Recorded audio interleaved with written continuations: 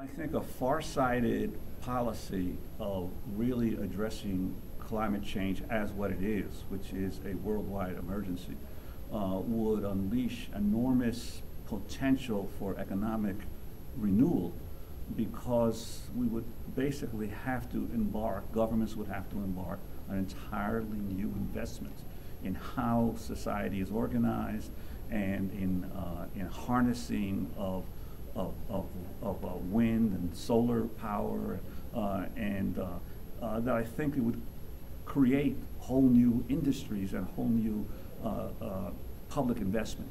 So I think it would create more jobs. It would result in our children and grandchildren having a planet that they could actually survive in and live in and prosper in. So I think that it's critical. It's really critical to the survivability of